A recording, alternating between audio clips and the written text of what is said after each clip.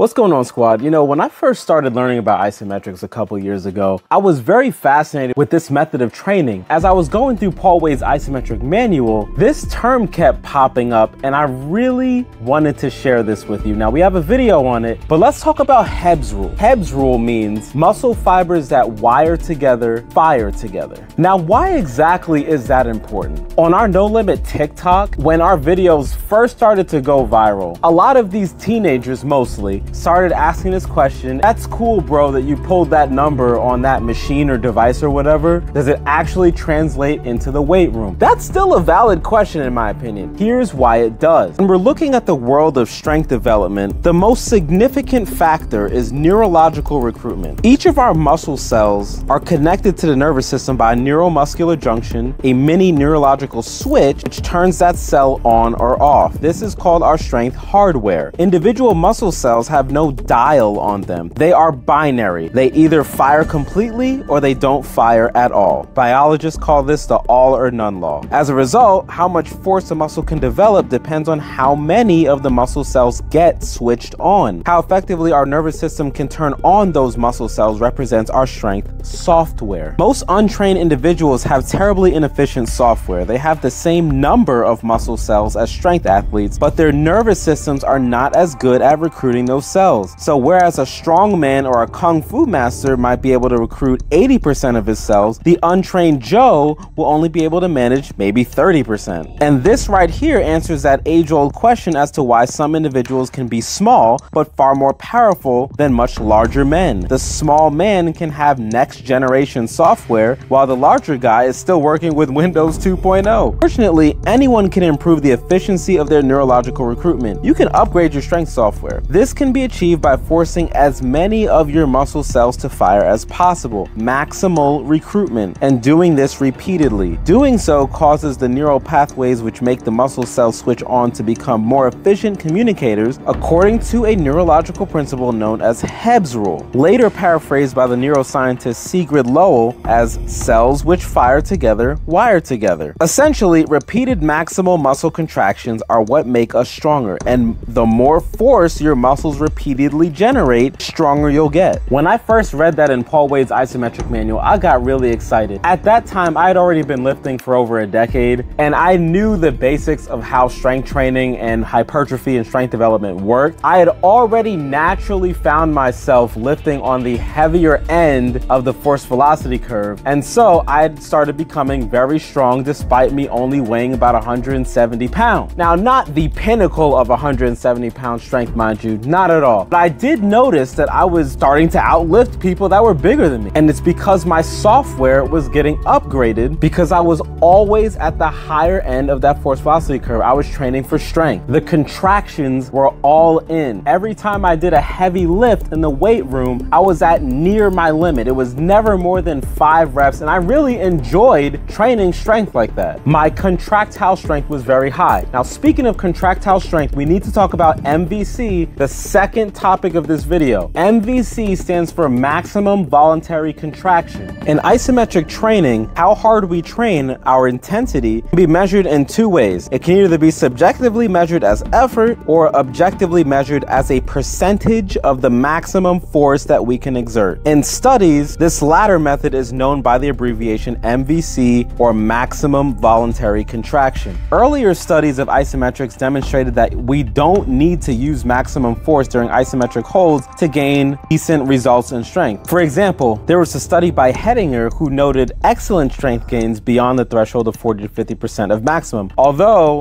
he did suggest that it was more practical for athletes to just aim for maximal contractions anyway. But as the research went on, it demonstrated that there is still a clear relationship between intensity of tension, how hard you pull or push the handle, and strength development. Simply put, the harder we try during our strength training, the better our results. One of the reasons this immediately made sense when I read it. And we can look at it in this graph, the Ivanov isometric intensity graph. The different curved lines on the graph represent different different intensities of tension: 40% tension, 60% tension, 80% tension, and maximal 100% tension. Strength increase as a result of those efforts is represented by the vertical axis of that graph. As we can see, strength increases occur even at 40% tension. However, the higher the degree of tension, the better the strength gain. Maximum tension, pushing or pulling against the handle as hard as possible, gives the best results in strength. Further backed by the Cow and Herbert optimization of isometric strength training intensity research study. So the harder we push or pull, the better strength gains we're going to get. Now, I feel like this is some rare footage, but when I first hit RDLs for 405, this was 2017, actually when I first ran into the Pioneers channel and I started getting interested in isometrics, I started using that in the power rack. Sadly, I don't have any footage of me doing isometric deadlifts on the power rack, but I was using it, and then I noticed the increase in my strength. Now, at this time, I was 168 pounds, and I noticed that even though my hands were completely tore up, that the weight was going up, and it surprised me. And I thought to myself, wow, this works. I want to talk about hypertrophy here, because while my strength was going up, and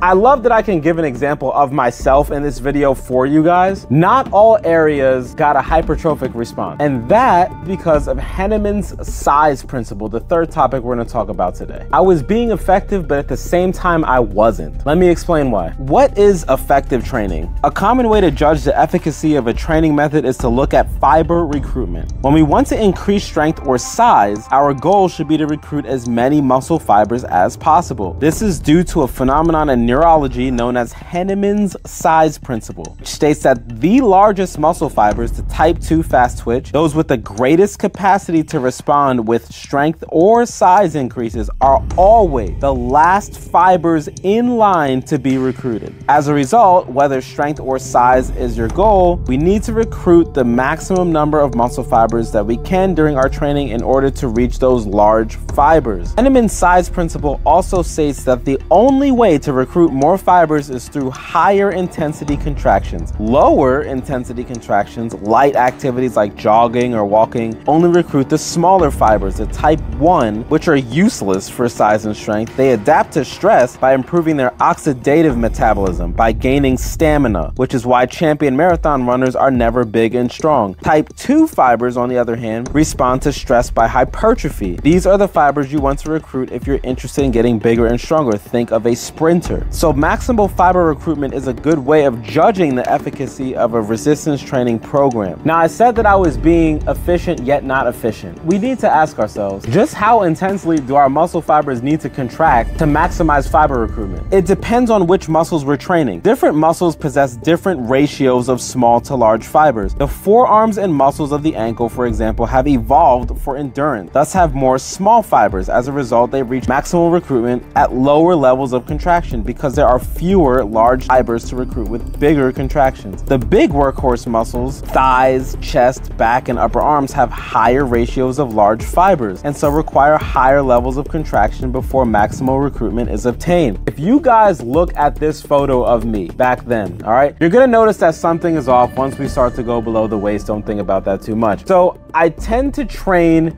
in the same way for years, and I didn't realize, this was on me, that I was making such a rookie mistake when it came to training lower body. So I trained them hard. I never not trained them hard. I wasn't training them enough. As a result, my upper body looked a couple years ahead of my lower body. When it came time for lower body to perform, it still performed. They were still strong, but there was not enough time under tension for these bigger workhorse muscles that we just talked about. A study published in the journal Brain Research demonstrated that maximal fiber recruitment of the biceps only occurred at 88% of maximal contraction. So using the biceps as an example, our goal in resistance training is at least 88% of maximal contraction to be optimally effective. Anything under 88% in biceps training will not be as effective as it could be. Hence why my legs weren't as big as they could have been. I wasn't training them enough. off. I was training them for strength, but I wasn't training them enough to get a hypertrophic response. It will still be effective to some degree. It's just that because energy is being wasted on lower intensity contractions, it's a less efficient way to train. Working at intensities which don't recruit the maximum amount of muscle fibers is like driving a vehicle to a destination in the wrong gear. We still get there,